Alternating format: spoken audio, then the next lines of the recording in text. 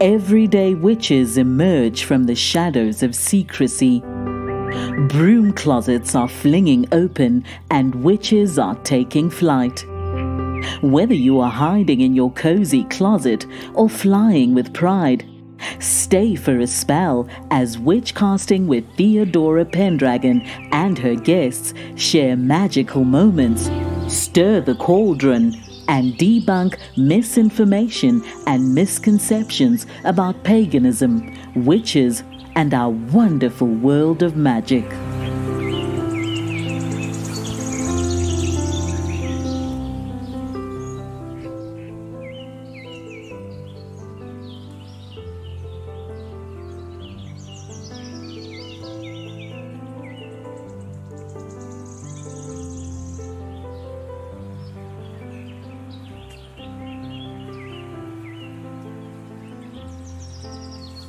Hi there!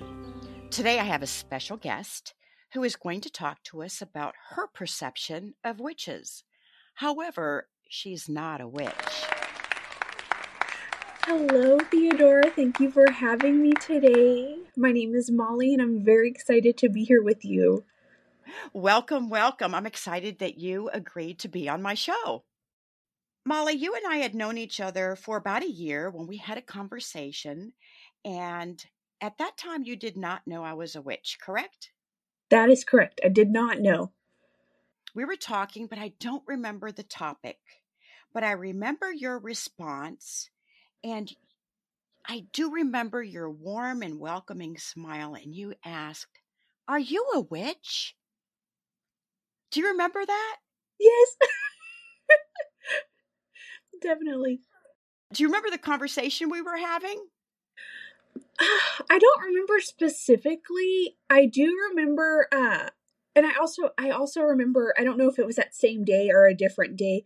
I saw your necklace too. There's been times where you would wear the pentagram, like a beautiful gold necklace. But when I was like, "Are you a witch?" I was just tickled. I was so excited because it's something that personally fascinates me, Wicca and witchcraft, and I'd never met someone real live who was a witch. I've just read about y'all. Like a unicorn. Okay, so you read about us. So tell us what you read and when you first learned about witches. You and I have talked about a class I took in college, and then there's been other stuff I've read too, of course, about, on my own, about the Salem witch trials and how, strong, independent women probably intimidated some folks, got into, a bad situation, unfortunately. But then also in that class I took in college, one of the courses that we studied while in that class, one of the sections of the curriculum was about witches and how it's a religion today, and it's something that is actively practiced, albeit not by a ton of people, but still it is practiced. And I just thought that was so fascinating that, oh my gosh, people still today are witches, but it's totally different than what, you learned growing up as a kid or in movies that you saw. Like, witches are not green-skinned, cackling women. They're your neighbor. They're your coworker, things like that. And it's just, that intrigued me to no end. And then when I found out you were one, I was like, what? I can pick her brain. That's so funny. As a child, you probably read the little fairy tales about Hansel and Gretel and how witches ate children and they were mean and nasty. Was that your perception as a child and then maybe even in adulthood? So, weirdly enough, no. I still was interested in the witch. Like, why did she become like that? Or we only have Hansel and Gretel's side of the story.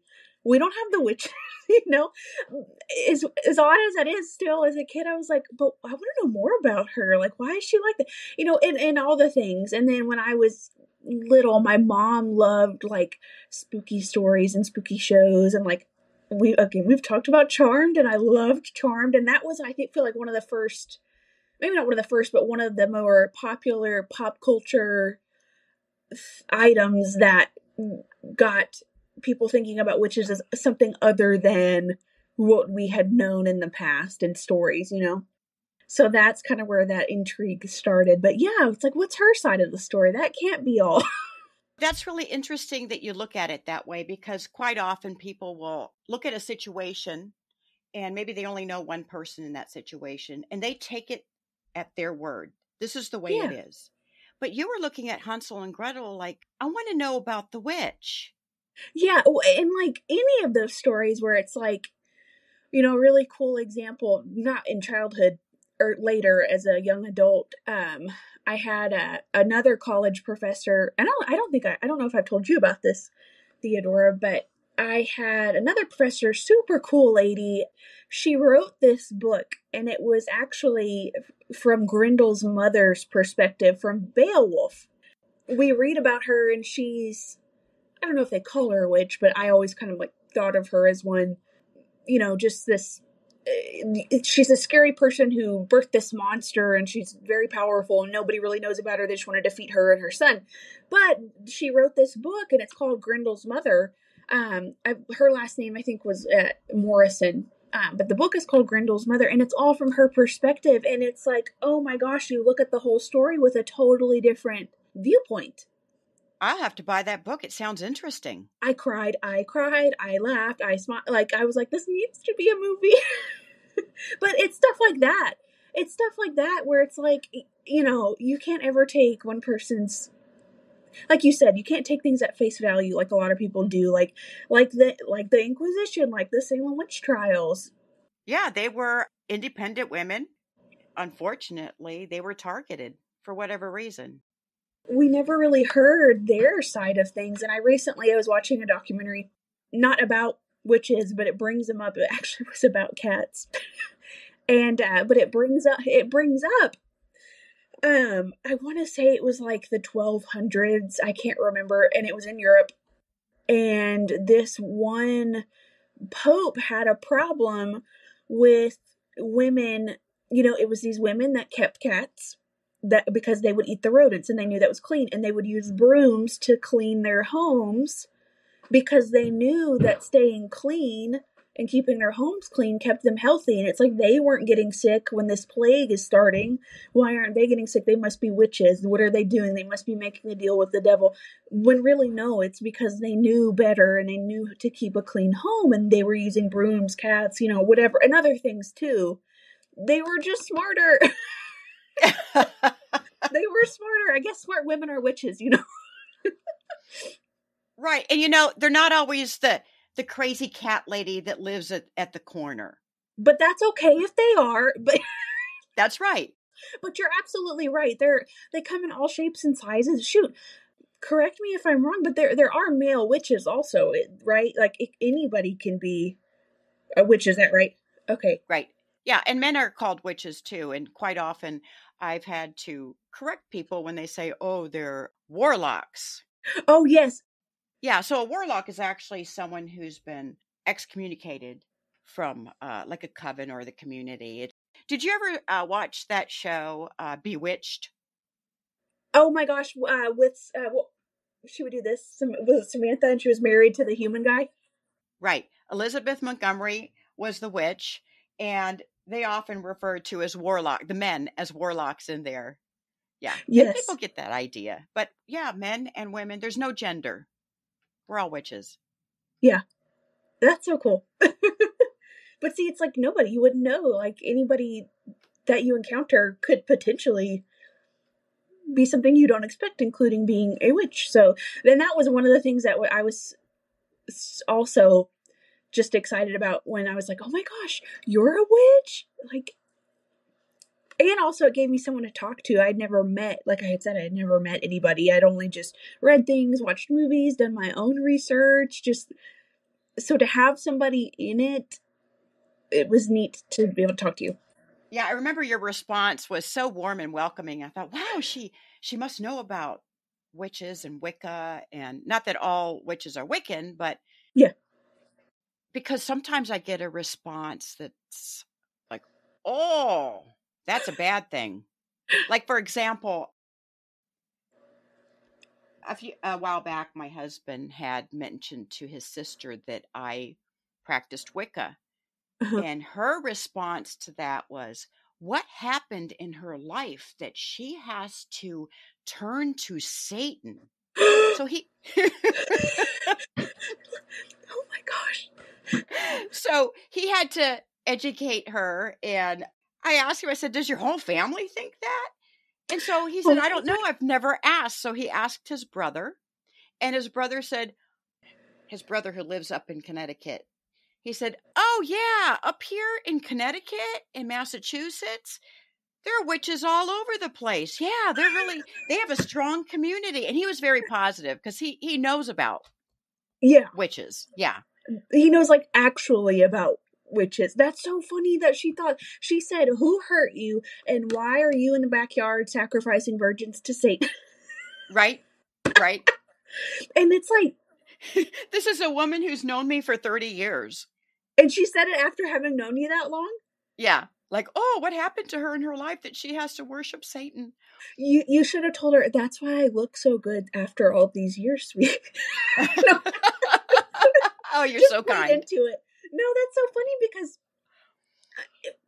funny, like, you know, first of all, it's two siblings from the same family with a totally different reaction, but also that was her reaction. I mean, I feel like that's the biggest one of the biggest misconceptions, because Satan is a part of Christianity. I mean, a lot of religions have, you know, a good and an evil counterpart, but that's from Christianity. And it's like, you know, there's a history of imposing Christian beliefs and views onto pagan religions and trying to absorb them. But it was just a big misunderstanding, you know. That's so wild to me that she thought that also after years of knowing you too. Correct. You're so sweet. You wouldn't be out worshiping Satan. Like, but I did laugh when he told me about that conversation. Like, oh boy. oh, okay. So, you know, maybe I should send her some educational books. Send her the book. Yeah, I could send her Taking the Flight Out of the Broom Closet. It's very educational too. It really is. It really is. You've got so many different perspectives. I just think it's so cool that, well, also all the work you did.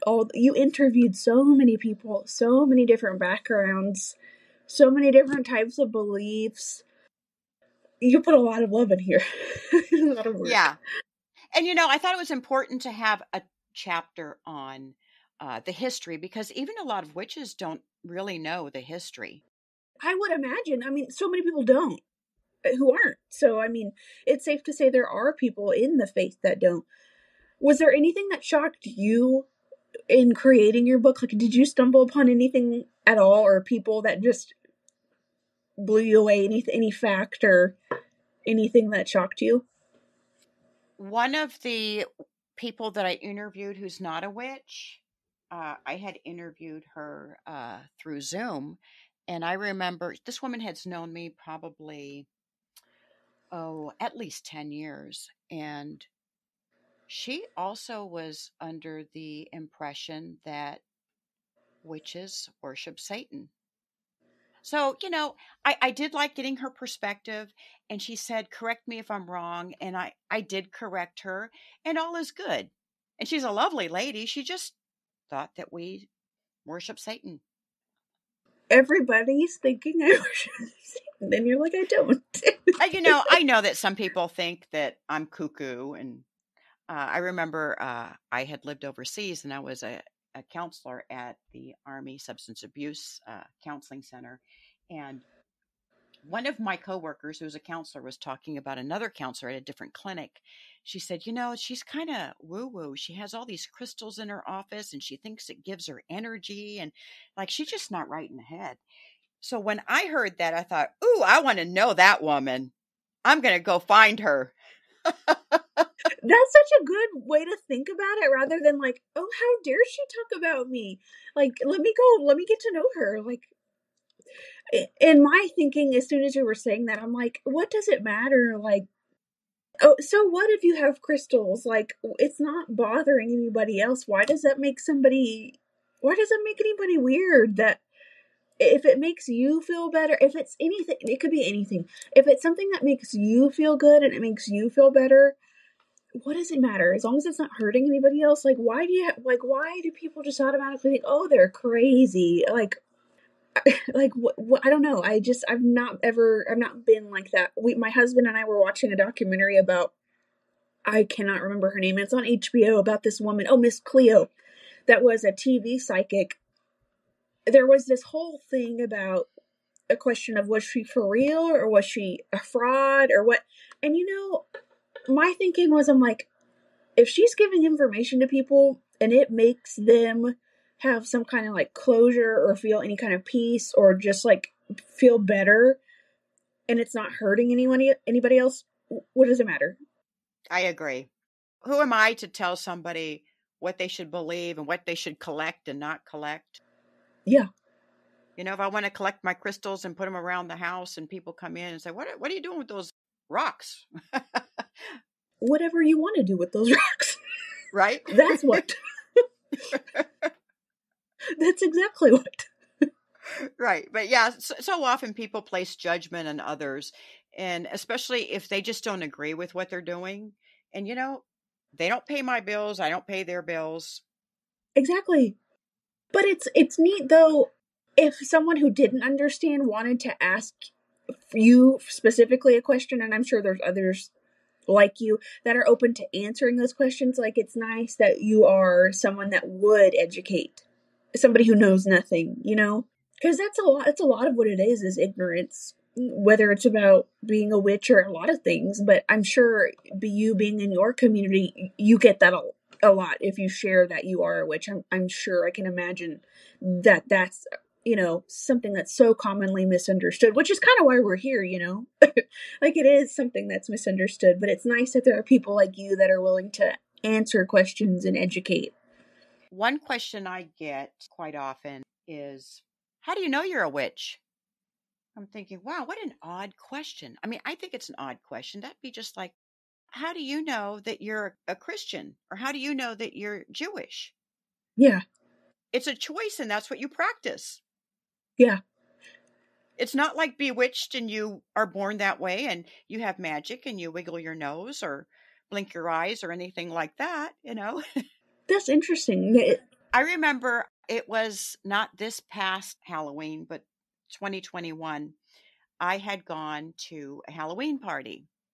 And at the party, I was wearing an outfit because I was also in a dancing witch group and we did a dance. From dancing that day, I went straight to the Halloween party, and I wasn't wearing a Halloween costume. It was a really pretty dress, and it was a hat that I had made, and I brought my broom that I had made. So it looked authentic, like I stepped out of the 18th century. And this woman was sitting next to me, and she was just looking me up and down, and she was very fascinated.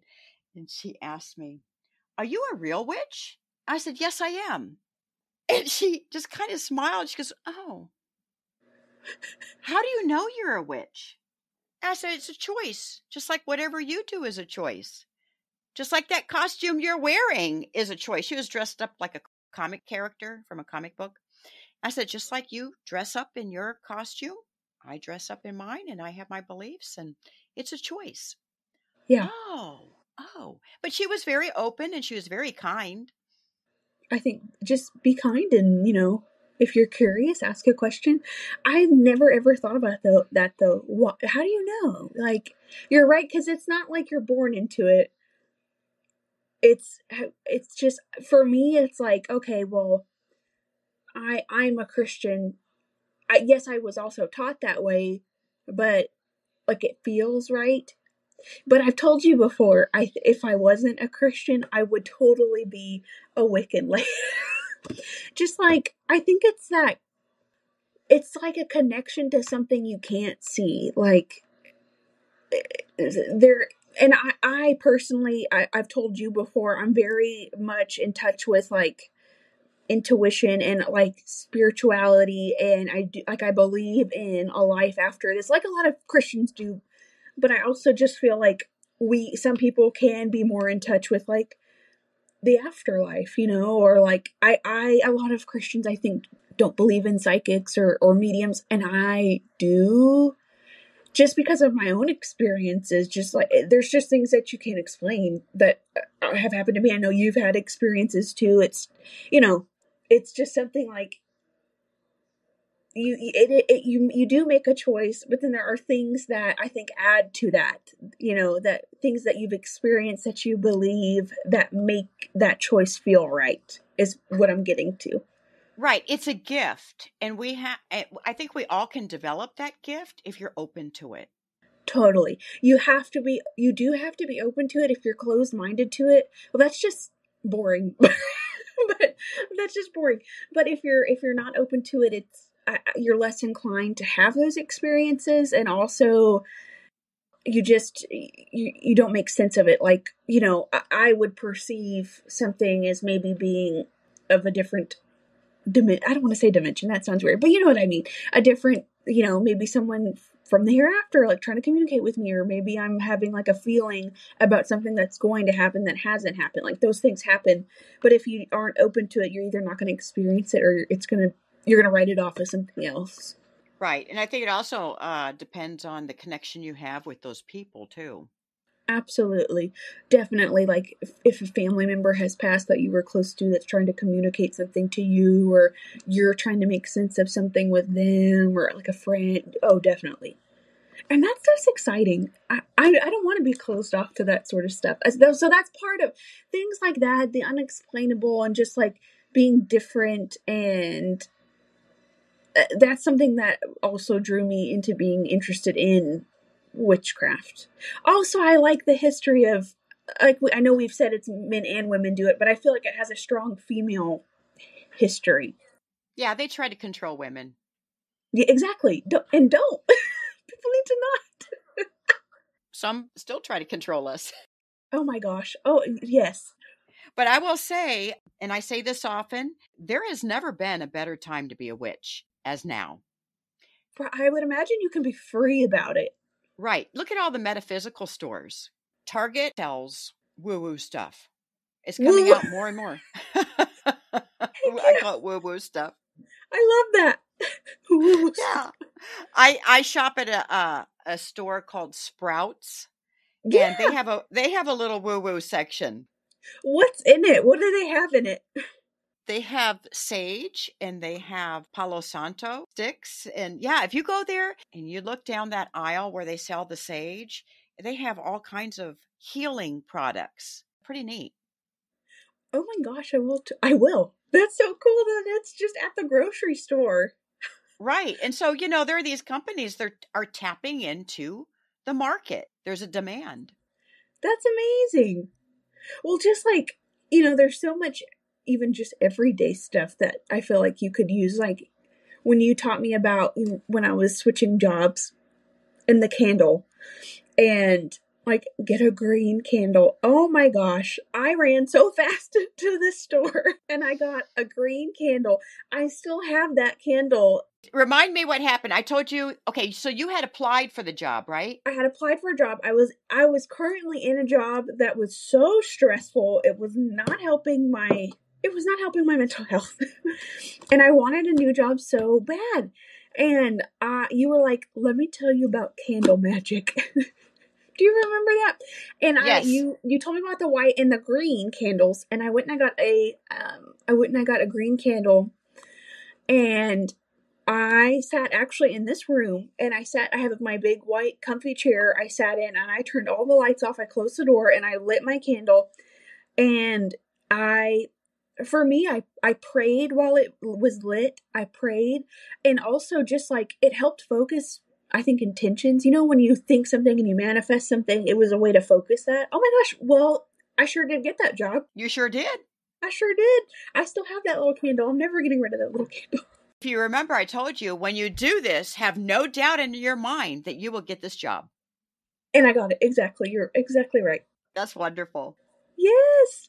Shameless plug for witchcraft. But it was cool because, I mean, like I told you, I'm a Christian, so I prayed, but I know you've also told me about, and I know in the book you talk about, Christian witches is something that exists. I think that is so cool to apply that and mix the two. If you're curious, there are some groups on Facebook, some private groups, Christian witches. Yeah, it's just so neat. Yeah, they have Jewish witches, they have Christian witches, it's really fascinating. If you look for it, you can find it. That is so neat. There's all walks of life that fall into it. We're all so different, but yet the same. That's a good metaphor for people in general. Well, thank you, Molly. It's been a pleasure having you on this show. And the audience now has met someone who's not a witch, but she knows a little bit about us. She knows a lot about us. I'm a big fan. Yeah, you are. You are. And, I know there are many of you out there, and I have met many of you, and that's really neat. And I think it's important for witches and pagans to get the word out so that people don't have misunderstandings and misconceptions.